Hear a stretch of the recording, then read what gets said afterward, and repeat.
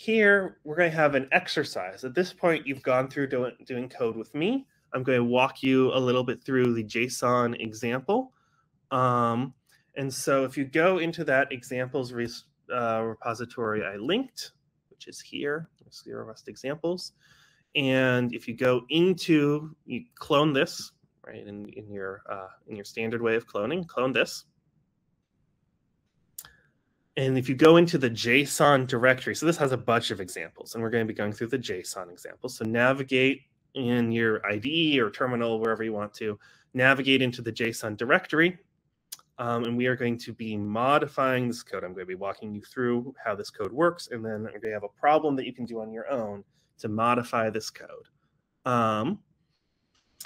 And so let me go back to the presentation. Right, navigate into that directory, the JSON directory, and confirm that your example works. Once you're in that directory, cargo run -r.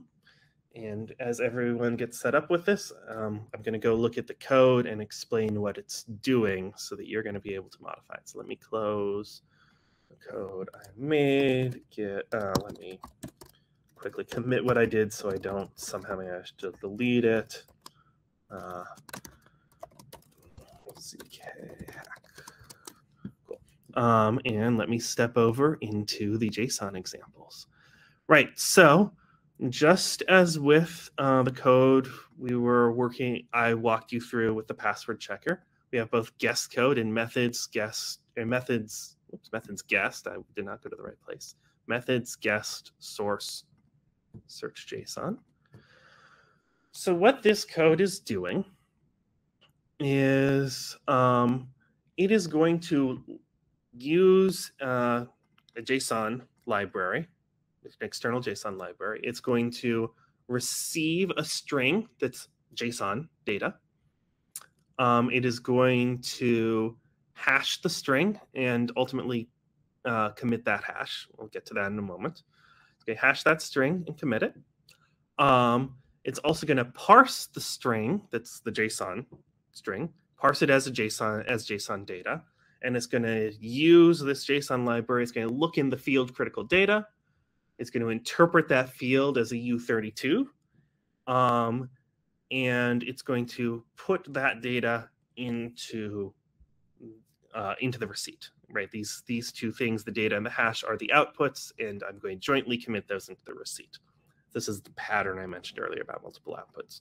I'll come back to that because what's the point of this program? Well, this is a proof that the JSON file that has this hash contains a field named critical data, and it proves what the value of that critical data field is without actually revealing the entire JSON file. So this gives us a way to have this sort of partial access, provable partial access to a JSON file. We're not sharing everything about it, but you can nevertheless convince someone this JSON file that has this hash, it really does contain this particular field with this particular value.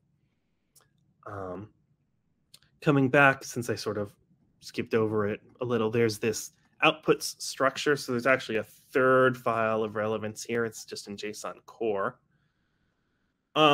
And there's just a structure that holds multiple outputs, so it's easier to, it's a better, more ergonomic to handle them on both the host and guest side.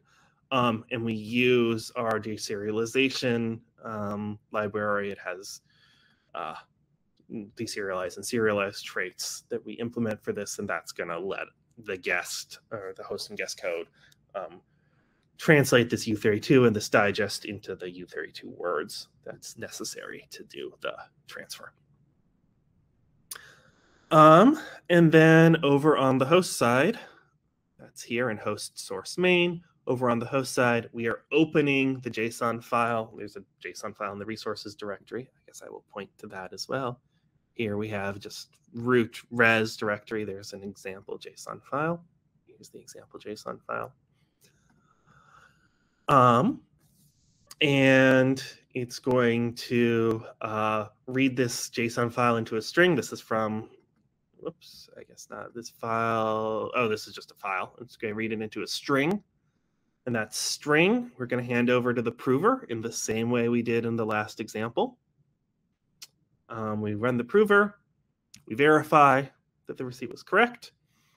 And then we read the journal out of the receipt, and then we deserialize the journal into this outputs object that we were just looking at over in the core directory, this outputs object. And then we print the contents of the output, the outputs.hash and outputs.data came from this outputs directory, and we print a nice string. So if we cd, what is this? cd zero rust example, cd JSON. I'm going to the directory I told you to go to.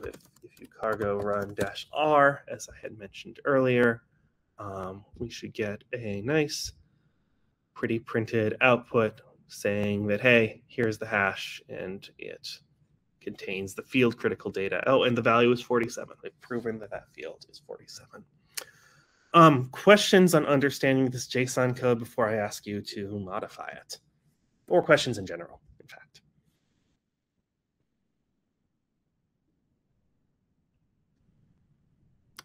Okay, so let me talk about the problem I'm posing to you. So we're going to take, we're a little short on time. We're going to take maybe 8 minutes. And I want you to modify the JSON example to instead compare two JSON files, confirm that they share the same critical data value, but don't reveal what that value is. So a question popped up, which was, will we be covering verification of the proof by a third party? So I don't know that we're going to specifically talk about it, but what's notable is that the examples at the end of the host code we call verify. And so the only difference if it was a third party, which, by the way, some of the examples, like the password checking example, have separate CLIs that generate a proof and verify the proof, for example, is that what you would do is you would take the receipt that was generated, you would serialize it, send it to the third party, and then the third party would deserialize that receipt and call the same verify on the receipt that we're calling here. So what it looks like for someone else to verify it is mostly just calling the verifier on the receipt, which we sort of show in the same program. In the real world, you'd send it somewhere else. What's notable, by the way, is the verifier is fairly small. And in the, for example, new RC release, the verifier is, we can actually compile to WASM. People have been running the verifier, for example, on near as an example. Yes. So the other question was, do proofs depend on the RISC Zero VM version? And the answer is yes. We actually are working on sort of improving our versioning story. So the long term, there will probably be the proofs will be specific to the version, which at some point we would like to sort of have the proofs themselves have a semantic versioning and to sort of make sure that they last for a long time. Currently, it's pretty active development. And then also, so eventually you'll have the version of the proof system. Then you will have the specific risc-v circuit you are running, because currently we only have one risc-v circuit, which includes two accelerators. But at some point, we will probably allow people to have custom accelerators. So you might have like the stock risc-v circuit, or the risc-v circuit with the elliptic curve accelerator, which will be a different circuit if you're using a lot of elliptic curves, or the risc-v circuit with some custom accelerator. And then there'll be the actual method you're running, the specific code you're running. So eventually a proof will depend on all of those things, and we'll hopefully provide a more specific versioning story for it. Next question, which is a very good question, is there a Solidity implementation of the verifier? And the answer is currently no. And actually it says also, you mentioned the WASM verifier. Can the same be done for proof generation? So currently proof generation is fairly computationally expensive. And generally you would not imagine running the proof generation on chain. You would simply do the proof verification on chain. So like I mentioned, we do work on WASM, and you can run that on chain. Solidity verifier, we do not currently have a Solidity verifier yet. One of the big issues is the proof size is fairly large, and so in order to reduce gas costs, I think that our current plan is rather than to directly verify the proof on, say, Ethereum, we would actually wrap the verification of the proof in a proof system that has like a snark-based proof system that has a smaller proof size, and then do the verification of that on Ethereum. But we will be describing more sort of our process to roll this out so that you can verify proofs on a wide range of chains, sort of when we get closer to the launch of the proof network we're working on.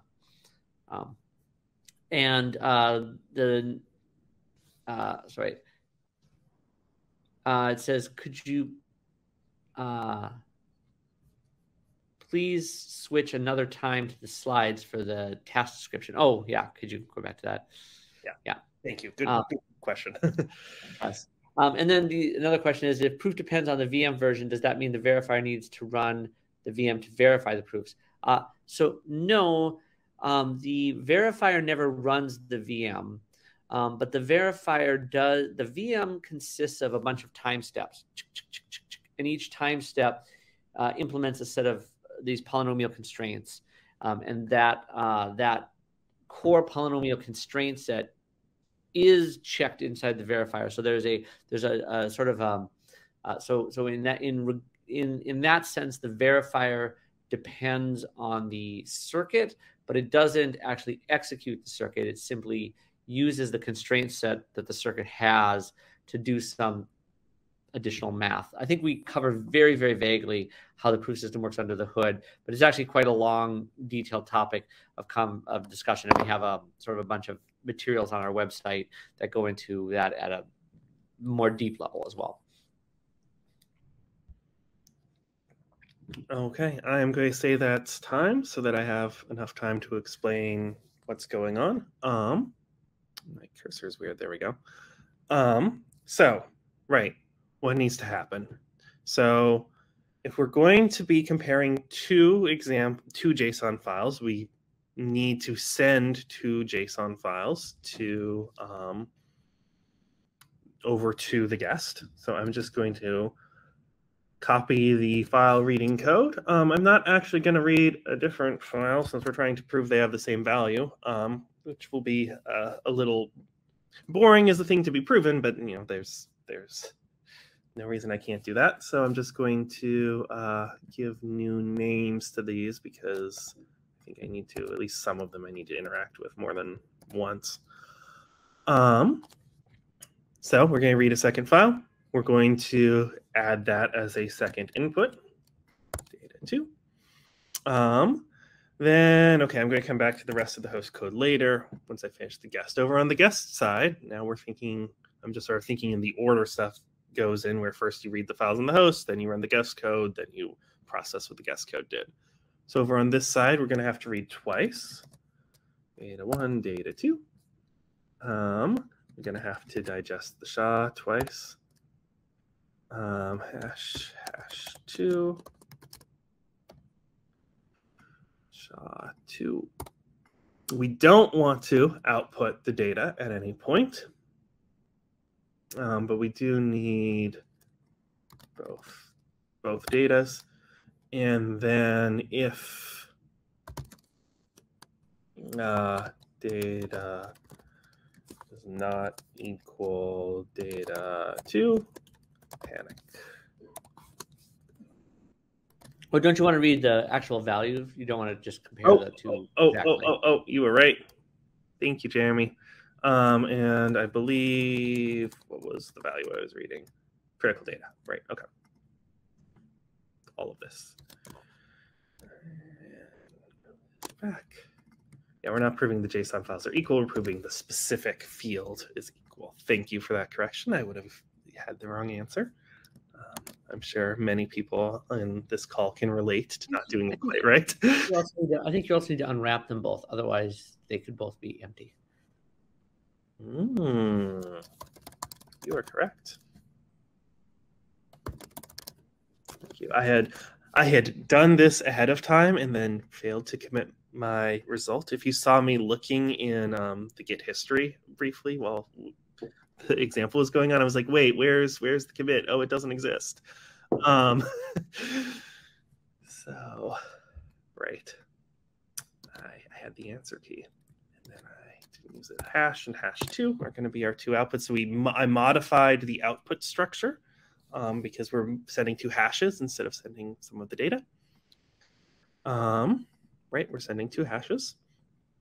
And then all that needs to happen still is back on the host side, which is over here. And we're going to, at this point, we actually do have the receipt that's correct, but we're not going to be outputting the right pretty printed data. The JSON files with these hashes share critical data value. That's not the best English sentence, but that's okay. I'll put hash and hash2. And now we'll see if Cargo thinks I got it right as well, or if I made mistakes. Oh dear. Okay. What did I do wrong?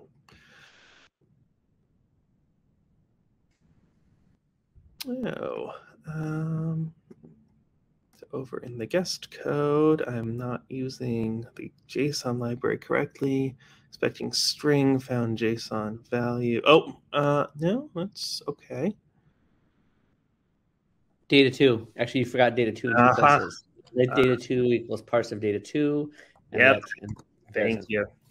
By the way, this is actually interesting to note that one of the interesting things is that this makes it much easier to write zero-knowledge proofs. But bugs in your guest code mean that you might not be proving the thing you think you are. So much like smart contracts, the guest code in particular is important to audit very carefully because certainly if the security bugs that can exist because there are unexpected code paths in the guest code are certainly non-zero. Although luckily it's a lot easier to audit than say an arithmetic circuit because you can actually read Rust code fairly straightforwardly.